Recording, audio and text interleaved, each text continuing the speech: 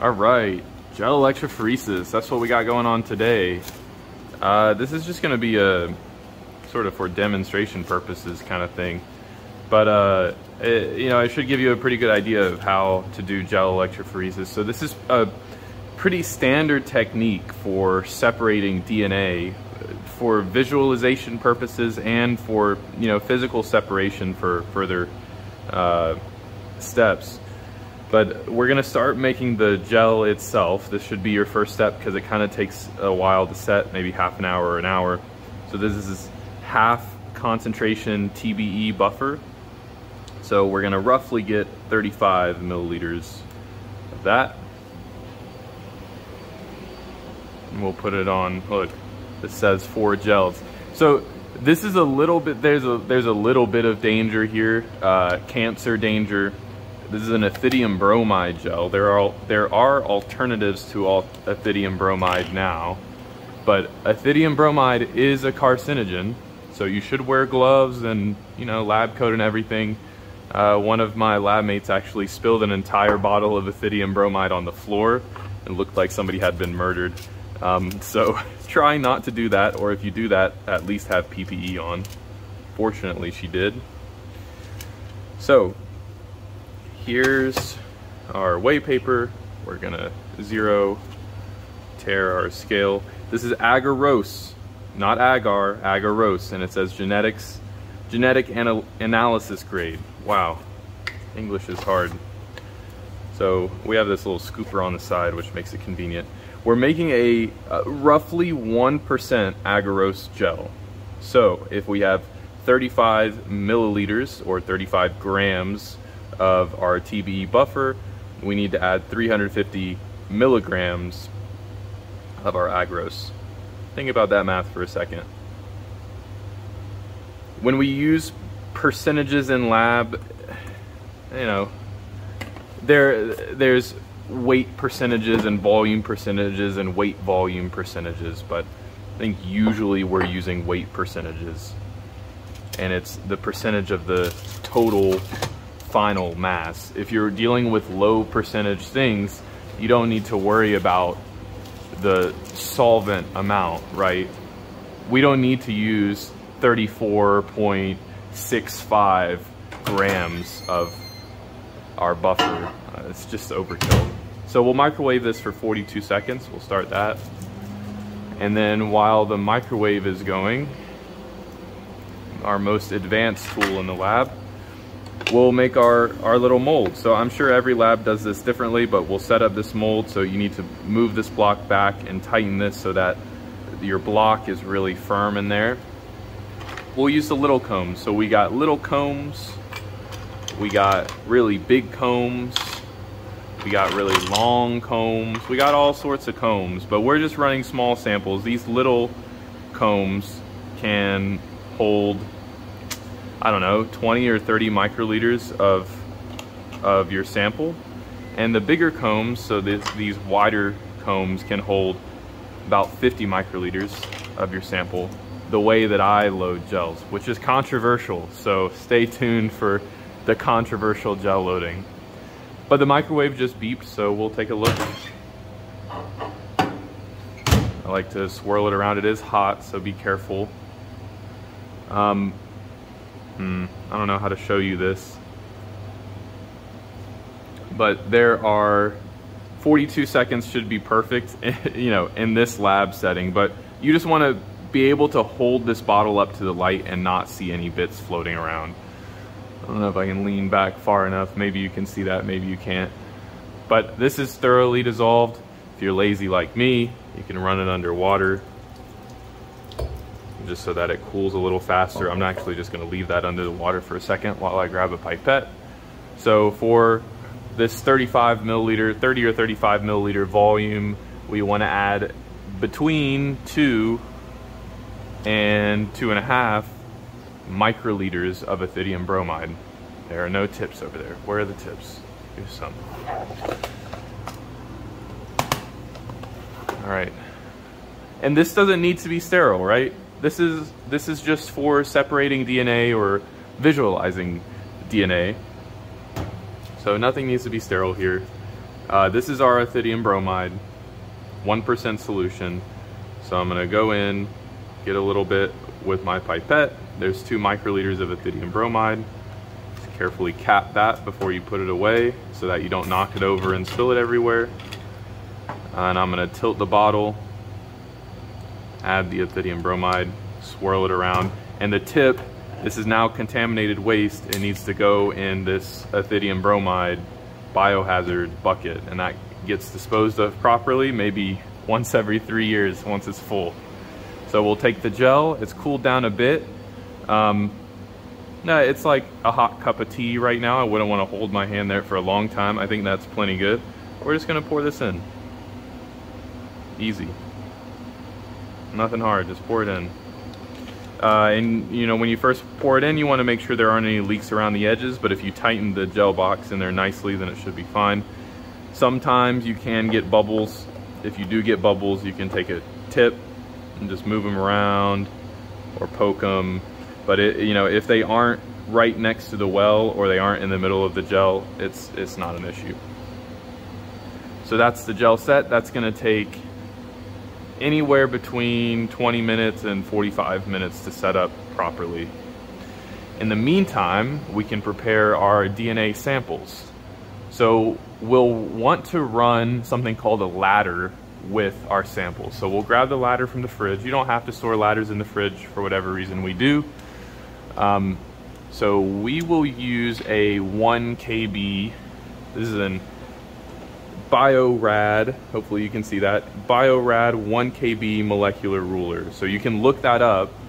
If you use a different ladder, you just look up whatever ladder you have and it will tell you what the bands should look like. Maybe I'll throw it on the screen. But the bands, let me show you in the gel. When you run a gel, it's gel electrophoresis. You're running a current through this jello. This just strawberry flavored jello. You're just running a current. So you want, you set up the gel here with the DNA on this side. Black is negative, red is positive. DNA is negatively charged because of the phosphate backbone. So when you turn on the electricity, the negatively charged phosphate backbones of the DNA want to go to the positively charged electrode. So the DNA literally moves through the gel.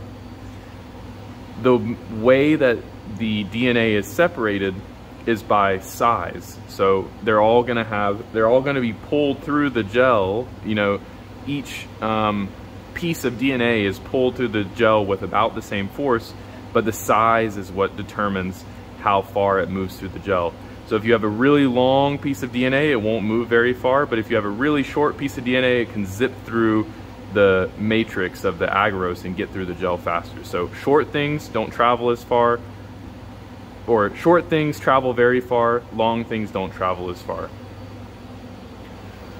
So we need a ladder. So when we run the ladder, it has a 10 kb piece of DNA, a 9 kb, 8, 7, 6, 5, 4, 3, 2, 1 pieces of DNA. The 1 travels the furthest, the 10 travels the shortest, and that can give us, you know, when we look at our DNA that we're trying to determine the size of, that gives us a good idea of how big our DNA is. Now, there are a lot of confounding variables when you're running gel. Nothing ever runs exactly how you want it unless you prototype it a couple of times or you have a lot of experience. So, you know, a lot of times close enough is good enough. words to live by. So this is 60 nanograms per microliter DNA. Let's steal those tips. It's out of here. 60 nanogram per microliter DNA. This is a digested plasmid. This should be about 7 kb. So I'll just take some of this. There's only a few microliters in here. This is from an old experiment, so I'm not upset if something happens to it. So this pipette is set to 2 microliters, and I was only able to get about 4 microliters from that. That's fine. This is probably even less DNA in here. No, it's about 4 microliters as well. maybe 5. Yeah, about 5. All right. And this is 12 nanograms per microliter. So we'll get 4 microliters of this as well. This may not show up on the gel, but we'll find out. So this first well is the digested backbone for a cloning reaction. This is the insert for that cloning reaction. I believe it's only like 200 or 300 base pairs. And then this is the Gibson assembly reaction where I mix these two, put them together, and they should have made a bigger plasmid. Let me show you that on a sticky note real quick. This one is the backbone. That's the piece of the plasmid. This is a circular piece of DNA. This is about 7 kb, I believe. This is the insert. So that's going to be going in. And I'll have another video on Gibson assemblies at some point, but basically this lines up with that, this lines up with that, and they click together and you make a whole plasmid, which should be in there, at least in some quantities. And this fragment I think is 200 base pairs. I'm not sure, but we'll see on the gel. The other thing you need to do to your DNA before you run it is add the loading dye. There's some right here. This is the purple loading dye. This is 6x loading dye. So if it's a 6x loading dye, if we have 5 microliters of sample, we should add 1 microliter of the dye. So we'll set the pipette to 1.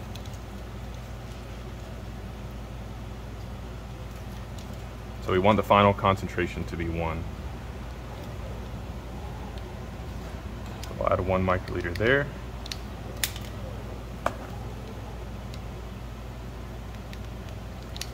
There,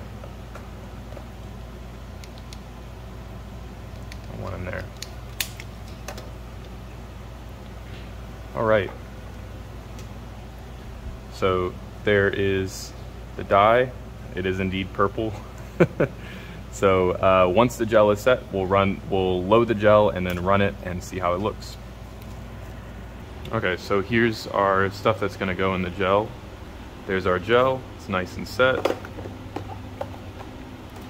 Got our tips. We can just take this comb out. That's what they're called, combs. That's satisfying. All right, so usually in the first lane you'll put your ladder. I'm gonna mix it up a bit. The DNA settles sometimes. So usually I put this is set to 10 microliters, but I'm just gonna estimate and say that's probably like 5 microliters. 3 or 4 or 5 microliters. And then we'll run down the row here and just load them. So I'll try to get in close. So most people will put the gel into the liquid. I like just pipetting it dry. You can fit more volume into the wells, and it's just easier. You can see, you know, the hole in the wells easier. You know, this is like about 5 microliters that I'm putting in here, and you can see there's a lot more space. You can fit a lot of volume in these wells if you do it dry. So this is plugged in here, set to 130 volts. Put that in just like that. Really, we want the liquid to cover the gel. It's not really covering it, so we're going to top it up with a little bit of water, not buffer, because the buffer is gonna, or the salts in the buffer are gonna stay behind, and the water is the only thing that's evaporating, right? Got a little floater in there, that's okay. Want to make sure the air is out of these wells. I don't know if that's necessary, but I'm doing it. So, you know, normally when you're loading gels, you load it while it's in the liquid, and you can't even see where the wells are. You just sort of have to be good. That's another reason I like doing it dry. Our electrophoresis boxes are kind of bad, so I wet the electrodes. That helps conduct some electricity. Put it on and run it. You can see the bubbles. That's electrolysis. So the water is splitting apart into oxygen, hydrogen, oxygen. 2 hydrogen, 1 oxygen. Throw this away. We'll let that run for 10-15 minutes. All right, I'm gonna be honest, I kind of forgot about this gel. But I think it's fine. So I'm gonna stop it, take it off. It's been about 15-20 minutes, something like that. Put the lid back on so that water doesn't evaporate and change the buffer concentration. And we'll throw it on. We have this pretty cheap UV light box. See if you can see that. Yeah. Okay, so there's the ladder. There's the digest. There's the Gibson assembly. And there's the insert. I don't know how well you can see that. I'm gonna take a better picture and put it on the screen. But basically, yeah, so you can see the 1 kb band, the 10 kb band on the ladder, and then the steps in between. This gel actually ran really well. And then to the right of the ladder, you see the digest, and I estimated that that was 7 kb. It's like 7 or 8 kb, I think. But you see it didn't run all the way to the 7 kb band. It sort of looks like it might be 11 kb. And I think that's just because it's a lot of DNA there. So you can see it's a pretty bright band. Whereas this more faint band on the far right, I think that's supposed to be 200 or 300 base pairs. It ran a little bit more accurately because it was diluted properly. And then the one in the middle, we did actually get 2 bands. They're faint, but we did get 2. So you can see the backbone is right next to the backbone on the left. And then further, the piece that didn't run as far is the assembled plasmid. So that's really, really cool to see. I think that's what that is. Very cool. All right, that's how you run a gel. If you have any questions or comments, leave them in the comments below. If you want to fight me about how I load my gel, let me know in the comments below or tell me the technique that you use. Thanks for watching. See you in the next one. Bye.